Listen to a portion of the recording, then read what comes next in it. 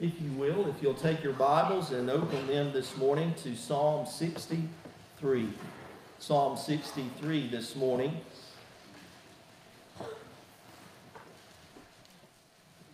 You know, as you're turning in the Scriptures, I wanted to again encourage all of us to be much in prayer for Israel and that whole region. It is, as many of you know, I just returned from Israel less than a month before that war began and before Israel was attacked by Hamas. And our original dates for the trip, we moved the dates, we moved them back. The original dates of the trip would have put us there when the war began. Now, God is in the details, amen? And we felt we needed to move the trip back. One, because it saved us on some cost quite a bit. But God was in the details, and we're so thankful.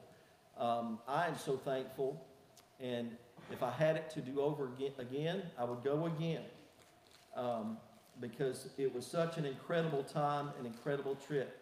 It breaks my heart. I know Connect Church, they were planning a trip taking about 50 people in November, and they've had to completely cancel their trip. And my heart hurts for them, and I'm disappointed for them. But I'm so thankful that I got to go. And already the trip has impacted my preaching and teaching, and I know that it will for years to come. I'm going to be teaching from that trip this morning some, as we talk about one of the places we visited. And the psalm that we're looking at is a psalm of David today. And David found his satisfaction in his relationship with the Lord. David walked through some very difficult things, as many of you have walked through, and some of you are walking through now. But you know what? That's a part of life, is it not? The hurts, the ups and the downs, the hills and the valleys. We have times of celebration. We have times of joy. We have times of happiness. But we also have times of hurt, times of grief, times of disappointment. And I don't know if you realized it yet. Your dreams don't always work out. And things in life can take a turn. But the hope that we have as believers in Christ is that there is a God in heaven who loves us. There is a God in heaven who is sovereign, who is in the details more than we realize, who probably protects us more often than we know.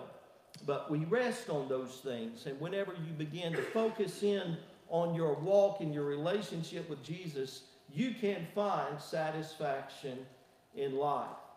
When you think of satisfaction, when you think of being satisfied, where do you find it? What do you need? I want you to think about that for yourself. What do you need to experience satisfaction? Have you ever thought about it? We could talk about this on many different levels, can't we? Sometimes we get a craving for something that nothing else will satisfy. Do you know what I'm talking about? Sometimes I get a craving for pizza. And nothing else will satisfy me until I go and have a good pizza. The best pizzas I think around are at Big Ed's Pizza at Oak Ridge. Brother Benji, that's my favorite pizza in all the world, I think. But Tennessee Pizza Company, they do a really good job too. But everybody loves a good pizza. And then sometimes nothing will satisfy me but a Krispy Kreme donut. You know what I'm talking about. That Sunday school class that meets right back here, they have an addiction to donuts. and any donut will do. It doesn't have to be Krispy Kreme. But there are things that, we think about our physical bodies. There are things that we look to satisfy our cravings. How about a place? What place satisfies your heart? Home satisfies me. There's no place like home, amen? I look forward to traveling. I love to travel. I love to go on mission trips. That trip to Israel was absolutely incredible, but there's something about coming home. Home to people you know and love and who you know loves you. And no place satisfies us quite like home. When you're home with your children, your spouse, your brothers, your sisters, your loved ones, your friends. Nothing satisfies us quite like quality time with those we love dearly. Places satisfy my heart a lot. I love the mountains and the beach. They bring me a great deal of satisfaction. They bring a peace. The mountains and the beach remind me of God's grandeur, of His majesty, of His power. And I find peace there. I know many of you do as well. But listen, there is a deeper satisfaction that none of those things can fill and provide. It's true. For you see, we are made for Him, the Lord. And until we realize that this relationship is the one we were created for, there will always be a void, an emptiness that nothing else can touch. The Westminster Catechism says this: man's chief end, in other words, the reason we're here is to glorify God and to enjoy Him forever. To enjoy Him. You see, it's in that relationship with God that we find our greatest joy and satisfaction. John Piper said this. He said, God is most glorified in us when we are most satisfied in Him. And so where do we find our greatest satisfaction? We find it in our walk in relationship with the Lord. There's a hymn we sing. Benji knows this hymn. Satisfied. Listen to the words of this hymn we sing. All my life long I had panted for a drink from some cool spring that I hoped would quench the burning of the thirst I felt within. And then he answers, hallelujah, He has found me, the one my soul so long has craved. Jesus satisfies my longings, and through His blood I now am saved. Feeding on the filth around me till my strength was almost gone. Longed my soul for something better, only still to hunger on. But hallelujah, He has found me, the one my soul so long has craved. Jesus satisfies all my longings, and through His blood I now am saved. Poor I was and sought for riches, something that would satisfy. But the dust I gathered round me only mocked my soul's sad cry. Hallelujah. He has found me, the one my soul so long has craved. Jesus satisfies all my longings. Through His blood I now am saved. And I love this last verse. Well of water ever springing, bread of life so rich and free, untold wealth that never faileth, my Redeemer is to me. Hallelujah. He has found me, the one my soul so long has craved. Jesus satisfies all my longings. Through His blood, I now am saved. Aren't you thankful for Jesus? He's the only one that can satisfy our hearts. David knew that. I want you to read this beautiful psalm with me. And then I want to point out several things about David's relationship with the Lord and what he knew. Psalm 63. David writes this prayer in the first part of this psalm. Oh God, you are my God. Early will I seek you. So we can see something of David's life there. He had a habit of seeking God early in the day. He said, early will I seek you. My soul thirsts for you. My flesh longs for you in a dry and a thirsty land where there is no water. So I have looked for you in the sanctuary to see your power and your glory. Because your loving kindness is better than life, my lips shall praise you. Thus I will bless you while I live. I will lift up my hands in your name. My soul shall be satisfied as with marrow and fatness, and my mouth shall praise you with joyful lips. Isn't that beautiful? Let's read on. When I remember you on my bed, I meditate on you in the night watches. Something interesting I read about verse 6 there. You know, David was human just like we are. There was a lot on David's heart and a lot on David's mind. David too had nights where he didn't sleep well. We know that because there in verse 6 he says, I meditate on you in the night watches. in the night watches, every segment of the night. There were some nights David was awake all through the night. And he said, when he had one of those nights, he said, I remember you on my bed. I meditate on you in the night watches. Dear friend, if you have a night and you're struggling and you can't find peace and you're worried, the best thing you can do is meditate on the goodness of the Lord. Amen. Verse 7, because you have been my help, therefore in the shadow of your wings I will rejoice. My soul follows close behind you. Your right hand upholds me. That image there in verse 8. My soul follows close behind you. Your right hand upholds me. The image there is of a father holding the hand of his child. You know, you think about the parents in this room. When you have a little one, and maybe you get out of the car and you're about to cross the street and you grab the hand of your child and you hold on to that child. It doesn't really matter how much of a grip that child has on you, because you've got the grip on that child. And that is a picture of our Heavenly Father. And that's what David, that's the picture he is painting for us. And so he holds us. He holds our very hand and he upholds us. Verse 9 says, but those who seek my life to destroy it shall go into the lower parts of the earth. They shall fall by the sword. They shall be a portion for jackals. But the king shall rejoice in God. Everyone who swears by him shall glory. But the mouth of those who speak lies shall be stopped. And so I want to walk through and point out some things that David knew about the Lord. Where did David find his satisfaction? Now I want to tell you something that is pretty incredible about this psalm. And David is talking about, early will I seek you, my soul thirsts for you, my flesh longs for you, in a dry and a thirsty land where there is no water. One day in Israel, we visited, we went into the desert. We had a day, I call it the desert day. I remember it well. It was the hottest hot I've ever felt. I thought I was going to turn into a crispy, one of those crispy Cheetos or something out there in the sun. I just felt like the sun and the heat was pulling every ounce of water out of my body.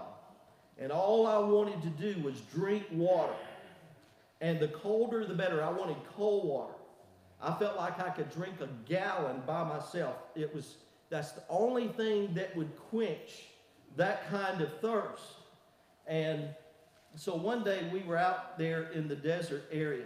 We visited the Dead Sea that day, and let me tell you, it's dead. I wasn't real impressed with the Dead Sea.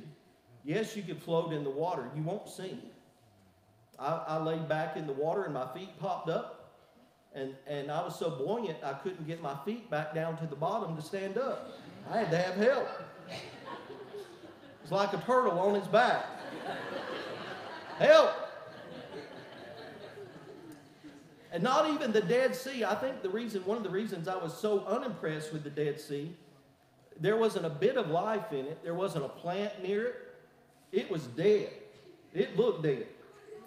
And I thought, surely, when I get in that water, it's going to cool me off. No. It was like stepping into tepid bath water. I was already hot and sweaty. Already wanted something cool, anything cool, but that sea offered no comfort. Well, we left the Dead Sea. There was another place we visited that day, and that's the place I want to talk to you about today. What does it have to do with our message in Psalm 63? Well, it's believed that David probably wrote the words to this psalm at this very place. It's called En Gedi. It's there in the desert. It's west of the Dead Sea, just west of the Dead Sea. It is arid, it is dry, it is desert. There are mountainous cliffs with not a tree anywhere to be seen on those cliffs. Not a patch of green anywhere. Arid, hot, dry. And so you can begin to see as David wrote the words to Psalm 63, O God, you are my God. Early will I seek you. My soul thirsts for you. My flesh longs for you in a dry and a thirsty land where there is no water. And he was talking about how he longed for a relationship with the Lord, and nothing else could satisfy. Let me explain a little bit more why David was there at En-gedi. He was running and hiding because King Saul was after him. King Saul wanted to kill him. You know, we read about that in the scripture and we think, oh, David ran from King Saul for a little while. But do you know it was the minimum time he ran from King Saul that I read in commentary was 7 years.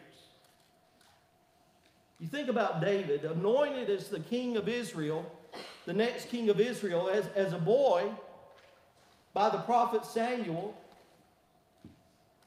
And then he had to keep tending sheep after he was anointed as the future king. And then when he finally stepped up and people noticed him when he went up against Goliath, and the people started talking about David more than they were talking about King Saul, and King Saul became jealous. And the people would come out in the streets and they would say, King Saul has killed his thousands, but David his tens of thousands. And they began to look at David. King Saul became very jealous and wanted David, wanted him done away with. And so he began to pursue David to take his very life. And David hid in this place that we visited called En-gedi. We pulled up, we were driving through the desert, and we pulled up to this place. All of a sudden, we saw a place that looked like a little oasis.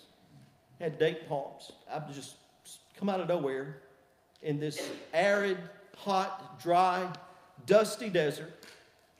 And we saw these date palms. We pulled up at the bus. There was the welcome center to this area, to this park, to En-gedi. We got off the bus, and then we walked through, and we followed a long path back through the desert. Did I mention to you it was hot? It was hot, y'all. There were people who chose to sit under the trees instead of going to see where we were going to see. It was that hot. But I pressed on, and we pressed on because I wanted to see this place. And we began to see little caves up on the cliffs and the hillsides. And it was said that that was where David hid and ran from King Saul, and where they believed that many of the Psalms were written. And so we finally come to this place that almost seemed to be a miracle. There near the Dead Sea, where everything was dead, hot. No, I would not want to move there.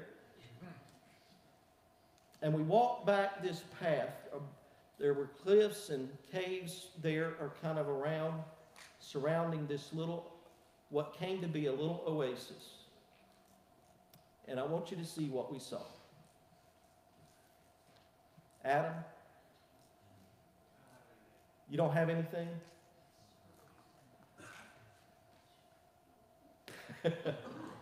We'll have it for you in just a second.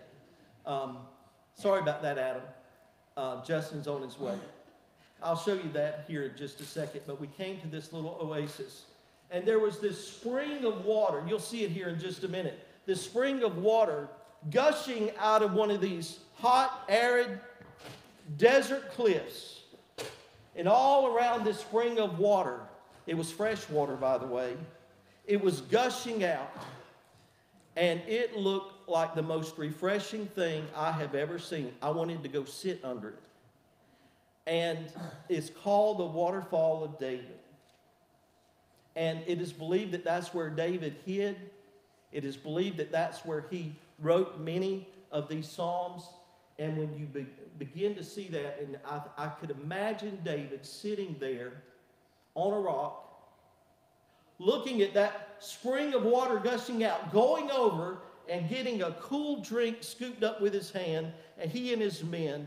And it was a place where they were refreshed. It was a place where he was reminded of God's faithfulness. and of God's goodness. Even in the middle of a desert, in the middle of the heat, in the middle of no life anywhere, God managed to bring a beautiful spring out of all of that barrenness. The whole Bible begins to come to life as Jesus talked about Him being the what? The living water. And David said, "O God, you are my God. Early will I seek you. My soul thirsts for you. My flesh longs for you in a dry and a thirsty land where there is no water."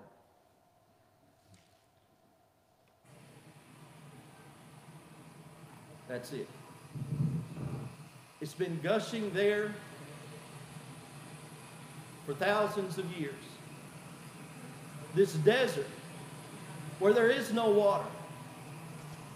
And there you can see the plant life that has come to life around that spring. There you can see the barrenness and the dryness of the cliffs. And that is the area where it is believed that David wrote many of these psalms. And I wonder if he was sitting by that very spring one day as he penned these words to Psalm 63. And what we learn is that God is a personal God and He is a life-giving God. Amen? In the middle of death, in the middle of everything, God can bring life. And David understood his soul thirsts for God. His flesh longed for Him. He said, in a dry and a thirsty land where there is no water. And he said, "So I have looked for you in the sanctuary," because David understood that God is a personal God. See what he said in verse 1? "O God, you are my God." Yes, God is the God of humanity. He's the God who created us all. But David had a relationship with God. He knew God, and he knew God was life-giving. David, who was running for his life, understood that his only hope was to press in to this life-giving God who cared for him and watched out for him, who was faithful.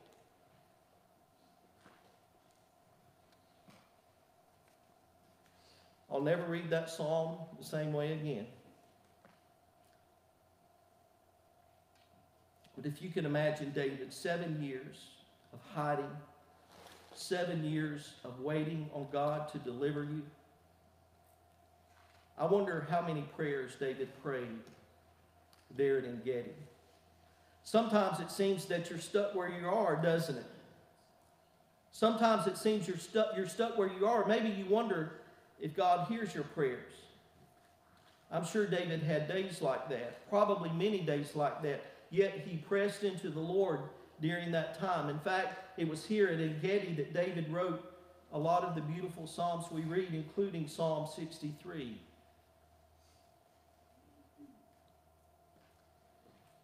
There was only, as I sat there, we walked down to that beautiful stream, and I reached down, and we all did, and put our hands in that water. It was as clear as crystal, and it was cool. And that water was coming out of that. No one else was doing it. I wanted to go over there and just sit in that waterfall so bad, and just let it refresh me and pour over me. You know, David said, "God, you are my God. Early will I seek you. My soul thirsts for you." And I think about him and his men coming upon this beautiful spring, gushing with living water. Fresh, cool, abundant, refreshing, life-giving water. And I can just imagine David penning those words. And I want to say this to you, my friends. Whenever we are walking through hard seasons of life, and maybe we think that we aren't going to make it, maybe there are days we wonder if God hears our prayers. Maybe we wonder how long we have to wait to make it through. Remember En-Gedi. Remember that we have a Savior who gives us life. And life-giving water that never runs dry. Never runs dry. Remember the woman at the well that I mentioned to the children this morning? Jesus, by divine appointment, encountered the Samaritan woman at the well. Her life was a mess. She had one broken relationship after another. As we read about this encounter, we see that Jesus knew everything about this woman. He knew that she had 5 husbands. None of them worked out. And she was living with a man presently who was not her husband. But I want you to know today that Jesus sought her out. He went to that well by divine appointment because he wanted to meet this woman. When nothing else could satisfy, when every other relationship fell through and left her empty, Jesus offered her a relationship with himself. He offered her life, abundant and eternal.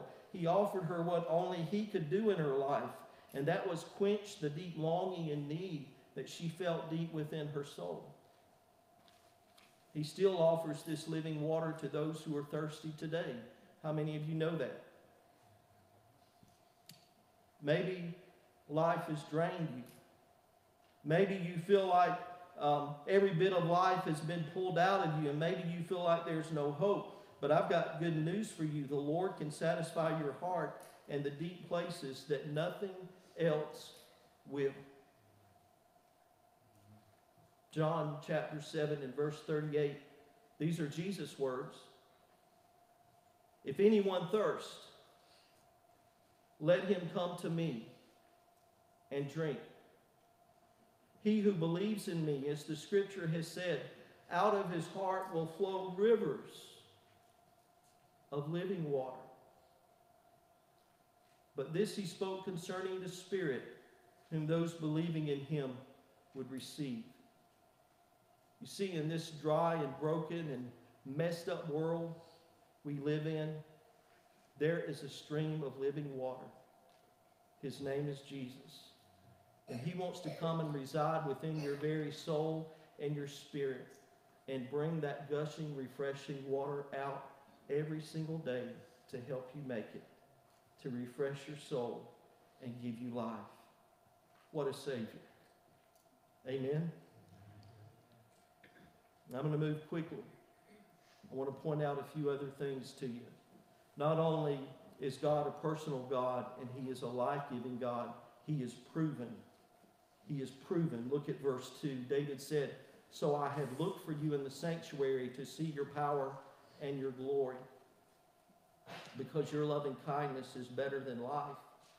My lips shall praise you." You see, David, he knew enough of the Lord. He knew his loving kindness. He knew his grace. He knew his sustaining power. And it brought his lips to bring praise to God. Here he is in that place, in that arid desert, running for his life. But he still believed and knew and rested in the loving kindness of God, who brought him life every single day. He is proven. And David calls to mind former experiences in the sanctuary. You know, one of the greatest things we can do when we are in a tough place is to recount the goodness of the Lord. It is good to remember all that God has done for us, his faithfulness and his love. Remember how he has provided for us and how he is providing for us. It is good to count our blessings and remember the goodness of God. He is faithful. He is good. He loves us. Worship him, and you will discover a deep satisfaction even in the midst of your difficulties. Dear friend, you will always have difficulties.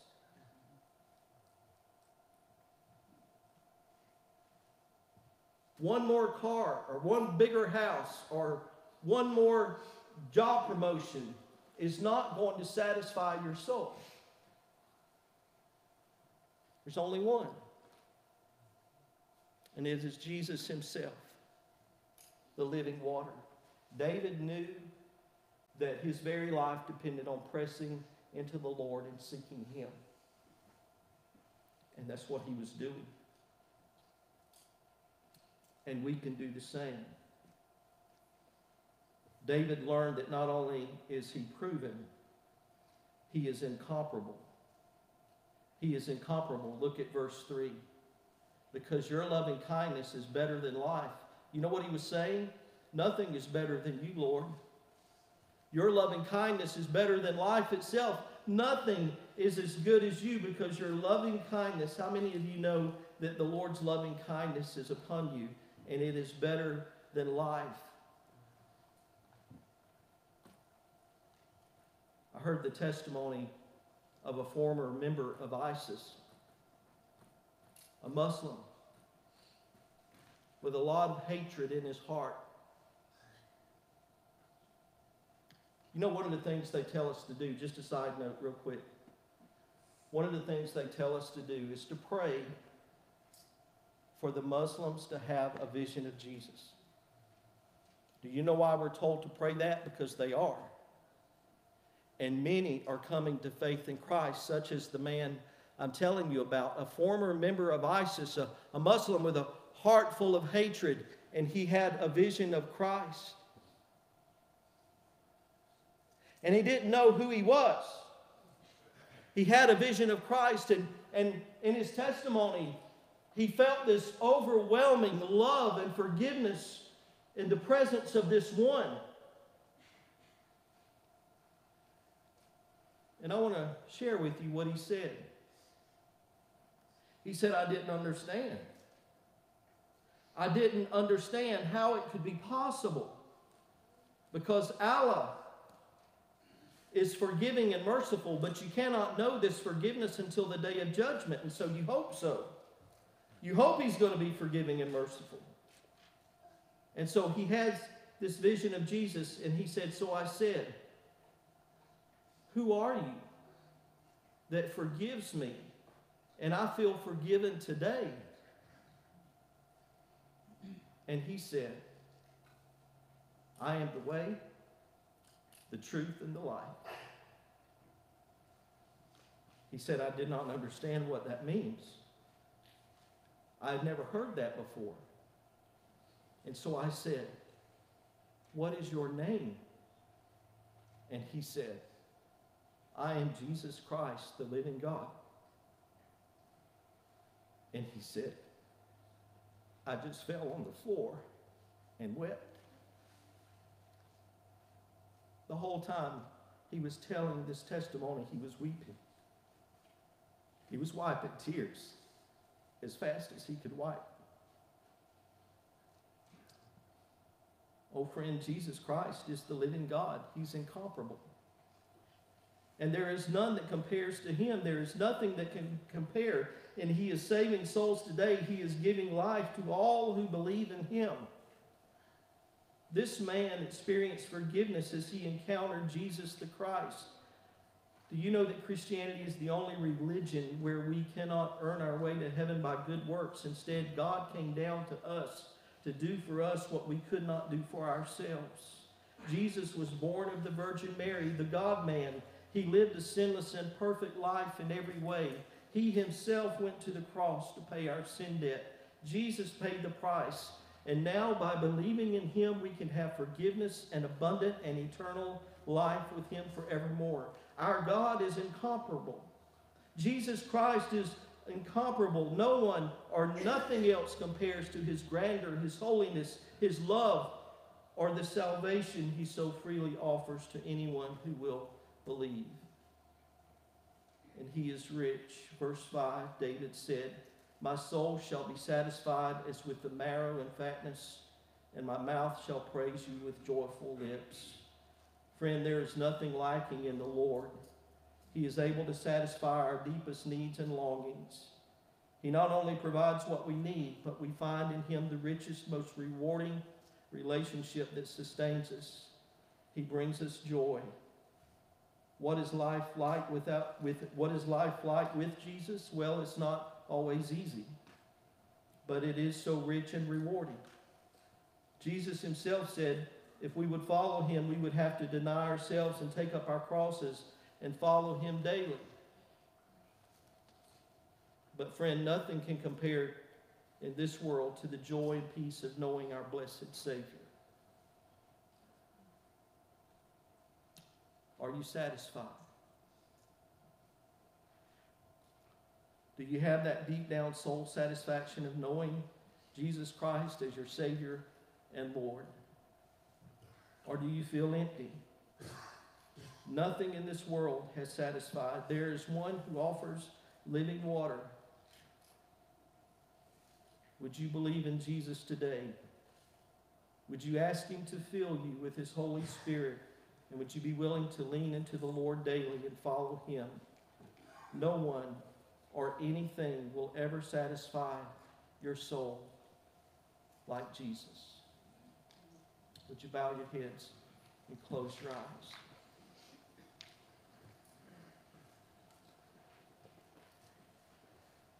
If you've never met him,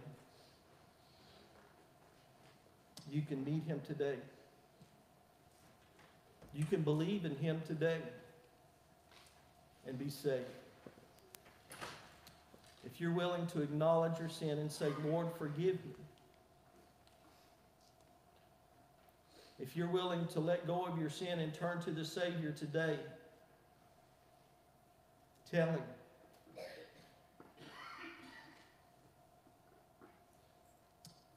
And then just say, Lord Jesus, I believe that you are the Son of God who died on the cross for me. Forgive me and help me to live for you from this day forward. Lord Jesus, I believe.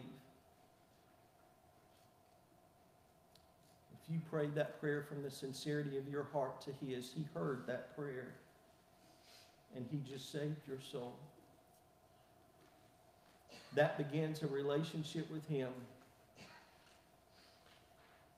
A relationship that will be that living water that gushes from your very being. It sustains you day by day. He is enough. In just a moment, we're going to begin to sing. And Benji's going to lead us. If you prayed that prayer today and you've never done that before, I want to ask you to do something. I want to ask you, when the music begins to play, that you would step out and come and take me by the hand and say, Pastor, I just prayed that prayer with you. I want to ask you to do that. Take a step of faith and begin to grow in your faith. Lord Jesus, we give this time of invitation to you. May your perfect will be done in every heart and in every life. In Jesus' name we pray. Amen.